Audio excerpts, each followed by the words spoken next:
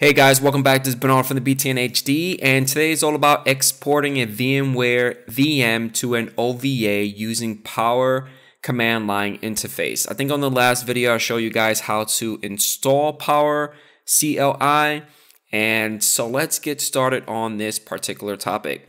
So first things first, I'm going to right click on my start menu, go to run, type in WinVer, hit OK, and I'm running everything within a Windows 10 version 1903.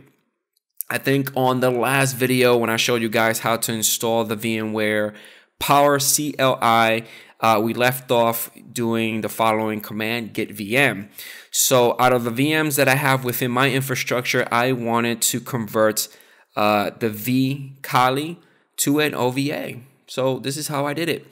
So first things first, we need to remove all the snapshots within your virtual machine that you want to export to a OVA. So we need to run the following commandlet, and we need to run get snapshots, the name of the virtual machine, and I'm going to pipe it with a remove snapshots and then confirm it with a $false. Hit enter, it's going to do its thing, and done. Now, the next command line that we need to run is we need to shut down the virtual machine. So you're going to do is get VM with a parameter of -name and the name of your virtual machine. And we're going to pipe it with a commandlet of shutdown VM guest. And again, -confirm with a $false. Now, for me, when I ran it, it was errored out. And the reason why is because the virtual machine was already shut down. But if your virtual machine is running, it should go through with no problem. Now, the next command that we need to run is we need to remove any media. So if you left an ISO mounted within your virtual machine, you got to remove it. So we're going to run the following commandlet, get VM, -name, the name of your virtual machine, pipe it to get CD drive, pipe it again to select the CD drive, with a parameter of -no media, -confirm with a $false, and run that command, and boom, the media is removed. Now, next thing that we need to do is create a location of where we want our OVA to be dropped into. So within my desktop, I created a folder called OVA_import, all capitalized. It doesn't really matter the name, but name it whatever you want. That path, I copied it. And I copied it into the following commandlet. Get VM -name, again, the name of your virtual machine.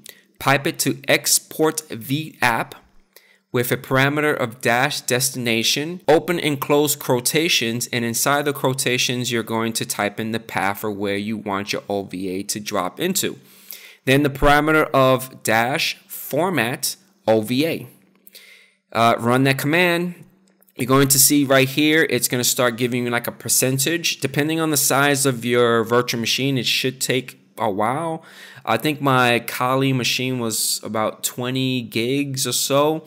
It took between 5 to 10 minutes, I believe 5 to 10 minutes. You are able to go inside the folder and you are going to see a temp file inside that folder. If you're like me and you're very impatient, you're constantly refreshing until it changes. You're also able to go inside your VMware, like vSphere client, and at the bottom at the recent task, you should see the export OVF templates command. It's running.